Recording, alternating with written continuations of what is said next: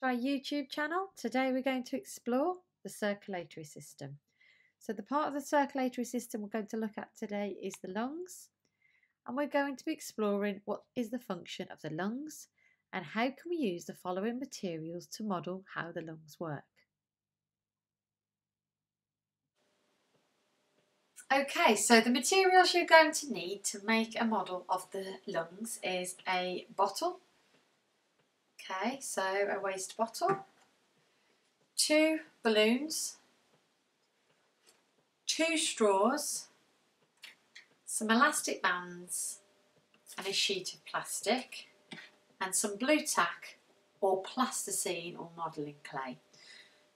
Okay, so what you need to do now is use those materials to actually make a model of the lungs. So how are you going to use a balloon, a couple of balloons, 2 straws and a bottle to show how the lungs function? So let's go through the function of the lungs, and then you can hopefully try and explore how you might make a model of that using the materials that we've suggested. So here is an illustration of a torso of a human body, and this is where the lungs live. So the lungs live within our chest, and the system that helps the lungs work has different jobs to do and are named using the labels on the left hand side. So within our lungs and within the system that makes our lungs work, we've got a windpipe, we've got airways, we've got the lungs themselves, bronchioles, and we've got a diaphragm. So could you label the different parts? Would you be able to label the different parts of that part of our circulatory system? See if you can have a go.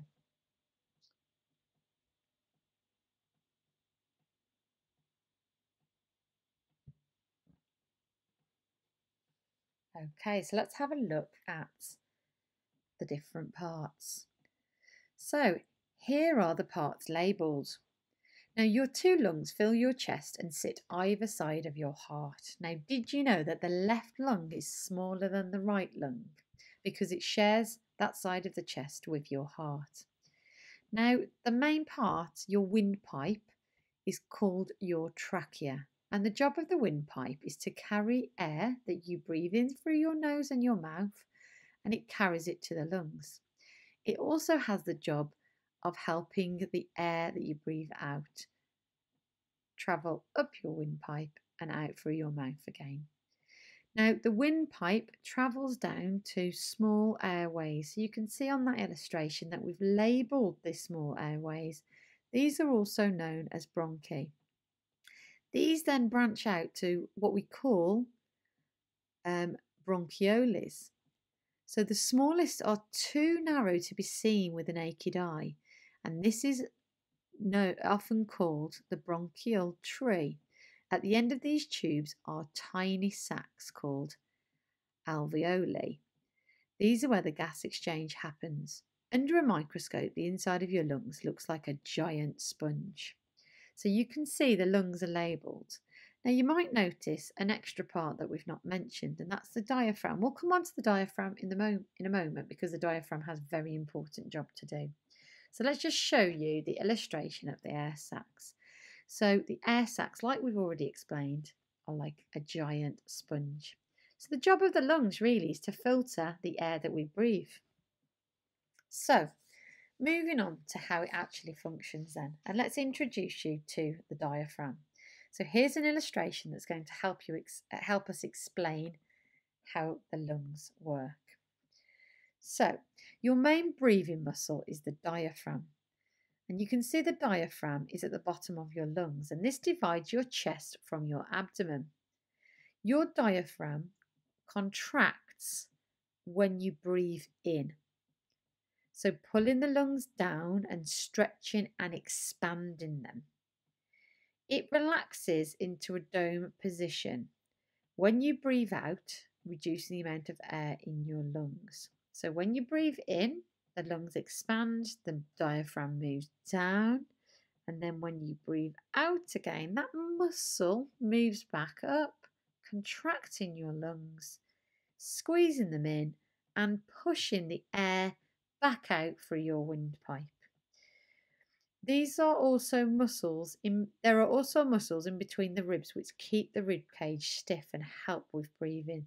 These are called intercostal muscles. So your body has a very, very important job and it works very, very hard to help you breathe in the air, but also filter that air from your body. So you are now going to build a model of the lungs using the materials that we've given to you. So could you think about how you could use a plastic bottle, 2 straws, 2 balloons, some elastic bands and a plastic sheet or a balloon again, and we've actually suggested using a bit of plasticine as well, and you'll see why when we make a model. So what we'd like you to do is have a go at making that model, explore and experiment. Don't worry if you get it wrong, and see if you can make a working model of the lungs. So we'd suggest that you pause the video at this stage, have a go, but we're then going to revisit and actually show you how we'd make a model.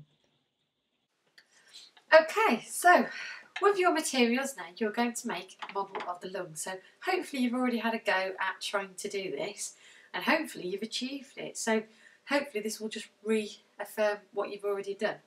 So when you get your bottle, first thing you need to do is take the bottom off the bottle. So you need to get an adult to help you pierce a hole in the bottle so you can get your scissors into the bottom, and this will allow you then to cut. Now I've washed my bottle out, but what I haven't done is I haven't dried it completely, so I might have a little bit of water. So once you've done that, the second thing you need to do, so this is acting as the human torso. So this is the chest of the human.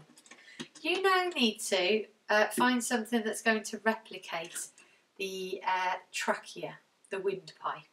So have a little look at what materials will do that. Now you might want to make that a little bit straighter. I haven't actually cut that very well. So yeah, you guessed it, it's the straws. Now if we only use 1 straw, okay, we have only got 1 windpipe, but we have got 2 lungs. So it'd be a good idea to actually use 2 straws and join them at the top.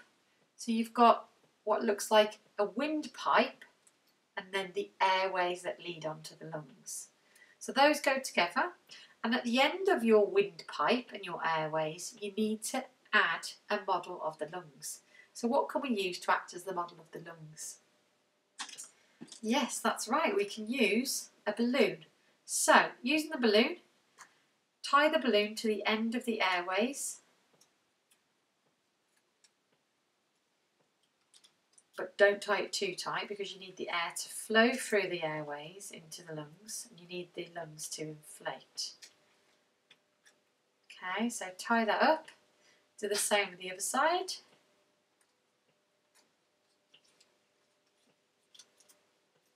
Okay, here we go. There we go. Should have done a Blue Peter styling and made one earlier, so apologies, you have to wait.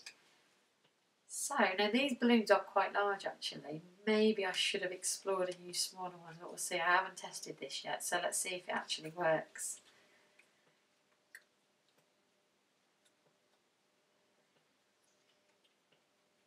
So once you've made this model, I want you to use this model to show somebody else what you've learned about how the lungs work. So see if you can explain what the key parts are. Obviously people have got to use their imagination a bit. So the balloon is the lung. You might squish the straw a little bit there. So you might want to just test that your lungs inflate. Okay, there we go. So there's your lungs.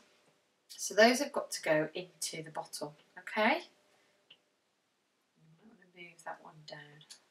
So we're going to put them in this way. And now what we want to try and do is block off the rest of the airway. So there's your 2 lungs. Okay, and what we can do with the modelling clay, we can block the airways at the top. So using your modelling clay, we just pop that down. Give that a bit of a... This is actually just blue tack. I couldn't find my modelling clay today. And pop that in at the top. So that's just blocking that airway off there. Oh, I've dropped my string. Okay, so this will take a little bit of manipulating to help.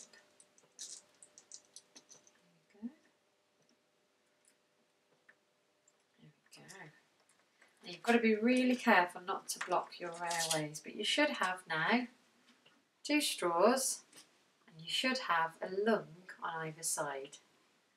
There you go. Okay, so a little bit of manipulating with your model.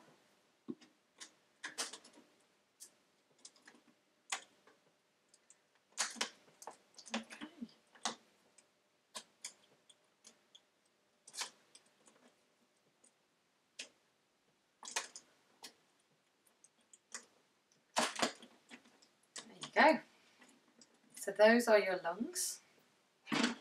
And then there's one thing missing. So we've got our windpipe, we've got our airways that go from the windpipe to the lungs, and then of course we've got our air sacs inside of our lungs. But we can't see those, remember, you need to look under a microscope. There's one thing missing that makes the lungs work. Can you have a little think about what that's called and what that looks like? So hopefully you've guessed it right. It's called the diaphragm, and that sits underneath the lungs. So today, now this might not be the best material, but today we're going to use a piece of plastic. You could, and I know a lot of people build this model using a balloon, but it's up to you to explore and experiment with different ideas. So cut in a piece of plastic, so I'm just using a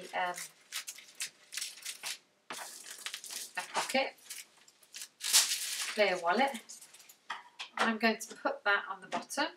I'm going to use an elastic band to attach that around the bottom, like so.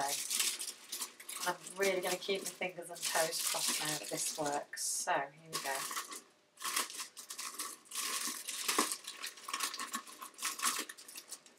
Okay.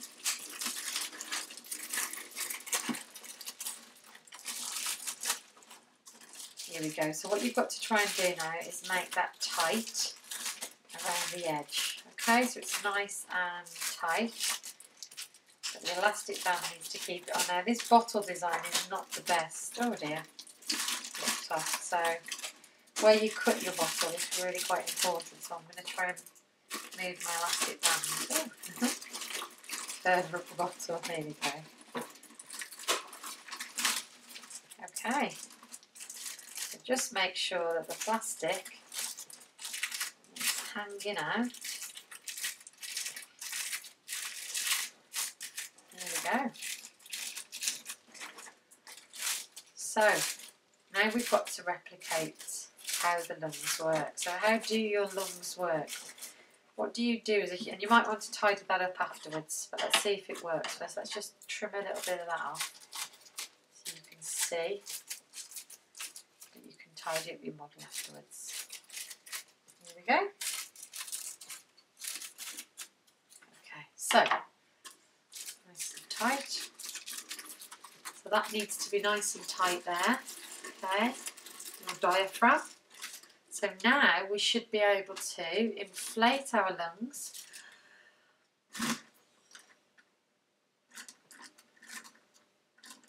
And can you see what happens to the diaphragm?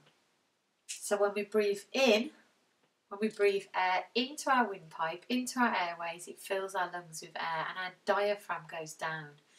Then the diaphragm, which is a muscle, then pushes that back up, pushes the air through your lungs and out, and that helps you breathe. So, hope you have fun making a model of the lungs. I'd love to see what you've created, so please share your images with us or videos if you have them, and I hope you enjoy that activity. Thank you for listening.